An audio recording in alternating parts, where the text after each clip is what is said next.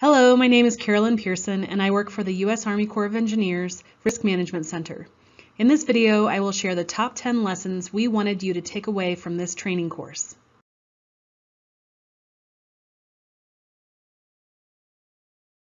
Number 1, ensure the quantity and quality of your input data. We will want to use unregulated inflow data to perform flow frequency and stage frequency analysis. Also, we will want to be sure to estimate an appropriate critical duration and peak to volume ratio for the flow frequency analysis. And lastly, we want to use as much data as is practical for the level of flood hazard study.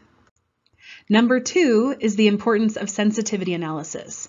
It is very important to perform sensitivity analysis to ensure we have a strong understanding of how input data affects both volume frequency and stage frequency. Number 3 is that RMC-BestFit uses Bayes' theorem to find the most likely posterior parameters.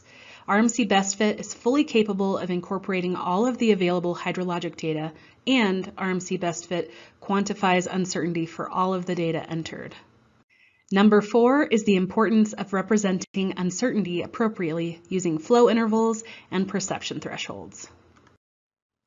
Number 5 is the importance and significant influence of prior distributions for flow frequency analysis using RMC-BestFit.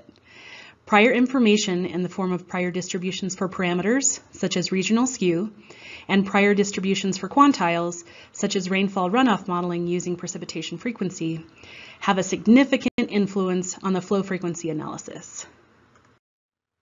Number 6 is the importance of computing defendable effective record length, or ERL estimates, which are a measure of our uncertainty. The longer our effective record length, the less uncertainty we have in our flow frequency analysis. Number 7 is that RMC-RFA considers uncertainty in all 4 inputs: inflow hydrograph shapes, reservoir starting stage, volume frequency, and flood seasonality. In this course, we learned that it is important to understand the quality and quantity of inflow hydrographs needed for the analysis and to make sure to adjust the parameters so you have 30 to 40 flood events when computing flood seasonality. Number 8 is the importance of the stage, storage, discharge, spillway rating curves used in the RMC-RFA reservoir model. To ensure the spillway rating curves are sufficient for a stage frequency analysis using RMC-RFA, make sure to extrapolate the stage discharge curve for extreme flood events. And remember that USACE engineering manuals 1110-2-1603 and 1605 provide great guidance for extrapolation of spillway curves. Number 9 is to calibrate the flood hazard curve to the empirical stage data. To calibrate the flood hazard curve, be sure to adjust the reservoir model spillway rating curve in RMC-RFA within the water control manual rules. At times, adjustments of other input data and analyses, such as the starting stage duration analysis, may be necessary. When we do calibrate the observed stage data, we increase our confidence in the extrapolated portion of the curve. And finally, the 10th takeaway is the importance of producing defensible flood hazard curves using RMC-RFA.